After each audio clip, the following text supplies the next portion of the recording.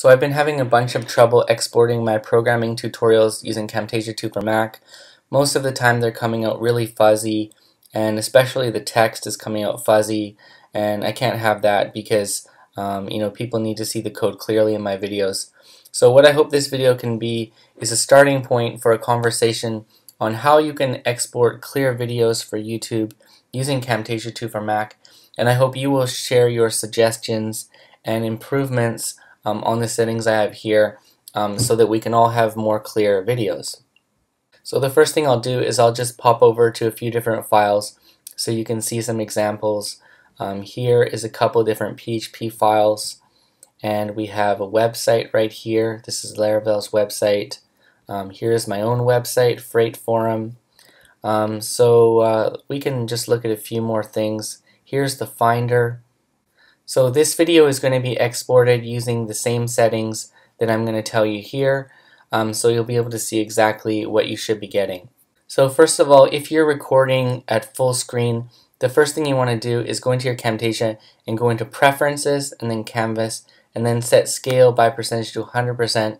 This will be set by 50% by default. Let's see if we can get Camtasia open here. Let's open up one of these projects. And then so you'll go into the preferences here and then just go to Canvas and set Scale by Percentage to 100%.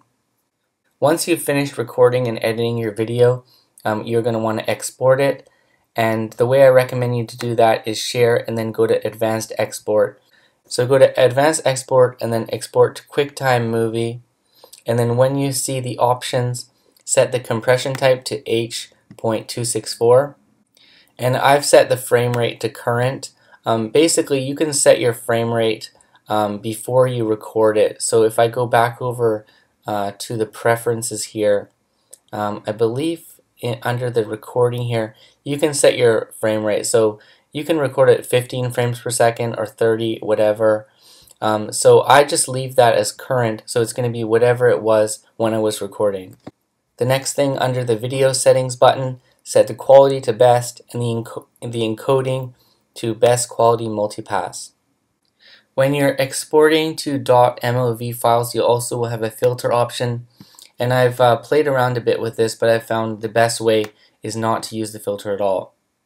The size part is really important, and I've found just using the current one is the best. That way your video is not being stretched, or it's not being basically transformed to a size that wasn't its original size. So I've had the best results just using the current one so far, and I've left deinterlace source video as unchecked.